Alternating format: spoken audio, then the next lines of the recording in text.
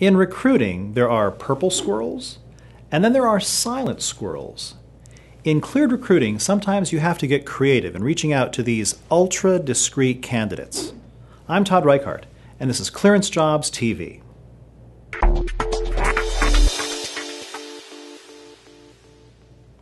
You've found the perfect candidate. You've connected with them online, and you're ready to move forward. Making the first move can be the hardest step, especially for an anonymous or passive candidate. Cleared candidates are discreet, and you'll need to pick your methods carefully. First, see what you're sending. If you're not aware of how your messages appear to a candidate, send a test to yourself. Be sure all correspondence includes clear contact information and a direct link to your company's website. Make sure hyperlinks work if they're included.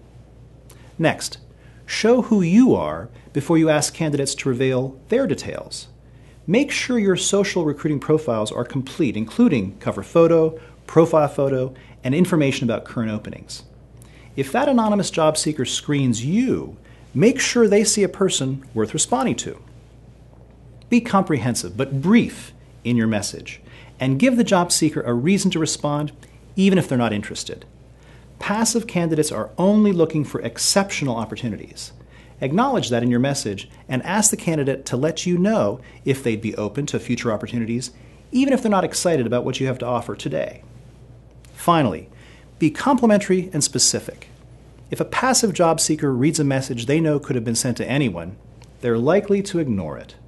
But if you comment on a candidate's specific workplace preferences or a recent conference for their industry held in a nearby city, you'll get noticed. Discreet is good. Being ignored is not.